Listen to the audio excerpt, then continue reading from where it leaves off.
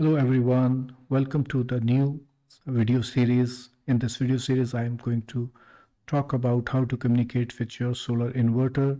There are many ways you can use your personal computer, you can use Raspberry Pi or Orange Pi, but in this specific video series, the microcontroller I'm going to use is Arduino. That is cheap and commonly available and easy to program. So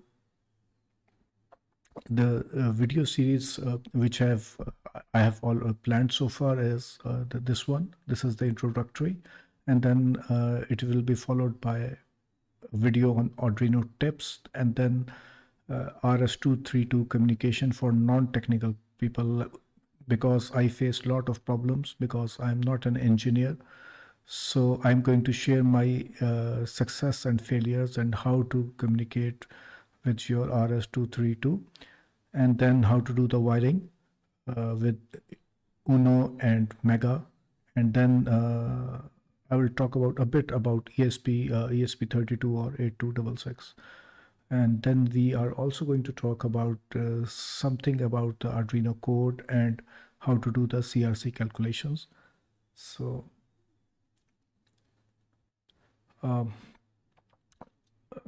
it all started when I was trying to convert my manual telescope to GoTo, and there was an on-step solution based on Arduino, and I ordered my stuff from AliExpress, and there was some time, and meanwhile, when there were 3-4 weeks before the hardware arrived, and I start learning about Arduino, and from that I got the idea that I can use my Arduino to control my inverter.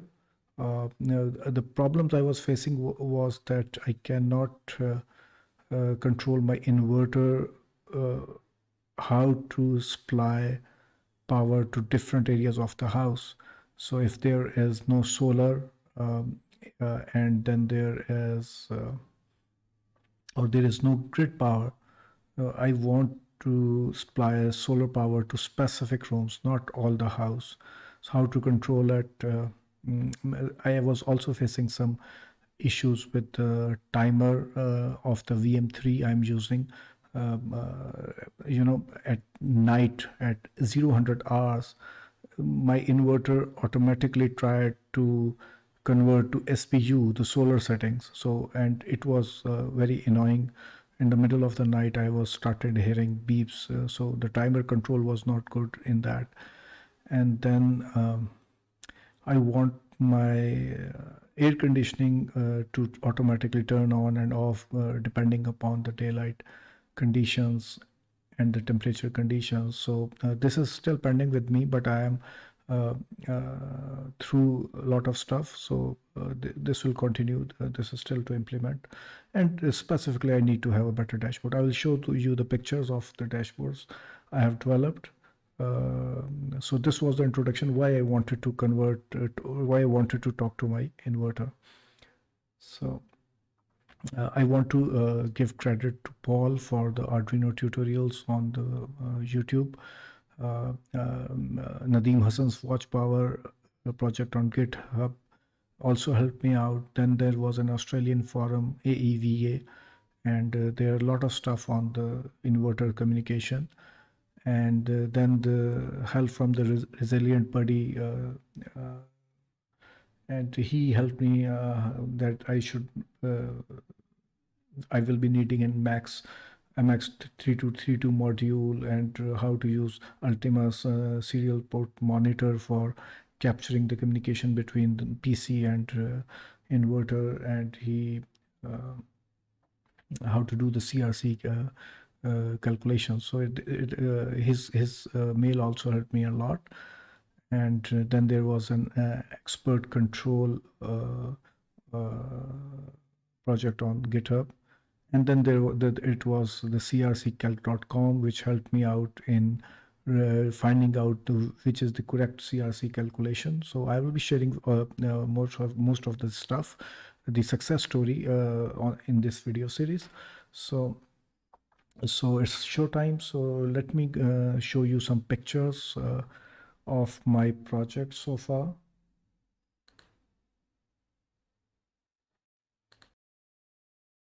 All right, so this is the condition of my distribution box right now.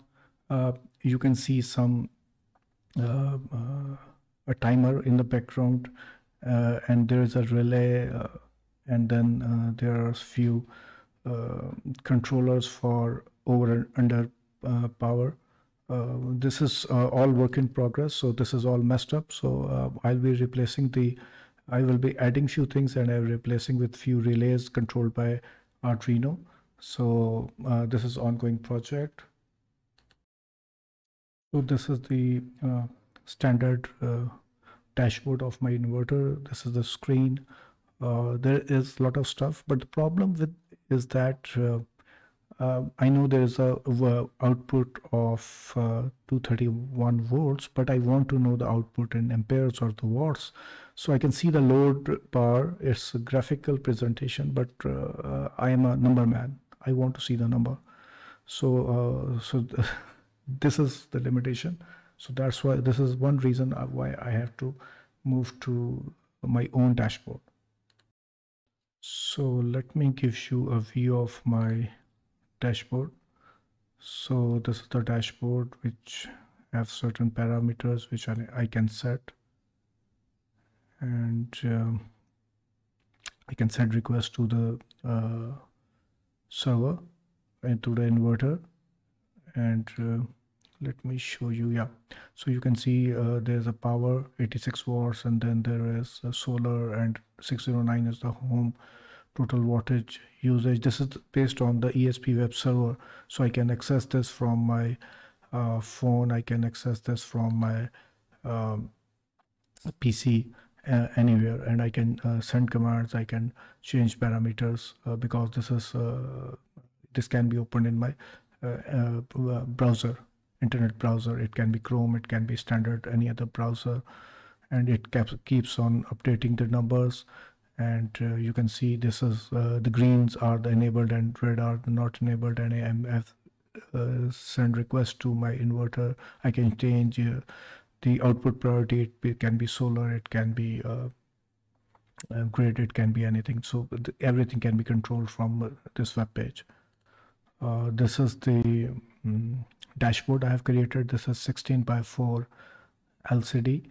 I have used with Arduino. It is right now showing the grid voltage and solar voltages and the total load on the inverter, and voltage produced by solar, and what is the status of battery. So these are the numbers. I'm an accountant, so I love numbers. So instead of the graphical presentation, I'm more comfortable with the numbers, and definitely I can use these numbers to further automate usage of power from the inverter. This is the MX3232 module, and you can see the red light flashes when there is a transmission, when there is a request to the inverter, and the green, the receiving LED flashes when there is a reply from the inverter. So so that's it. So stay tuned for my next videos. I will take you through how to do this project step by step, and if you have any specific request, do leave the comment, but do remember I am not an engineer. I am just a hobbyist, so my answers will be limited, but I can share my experience with you.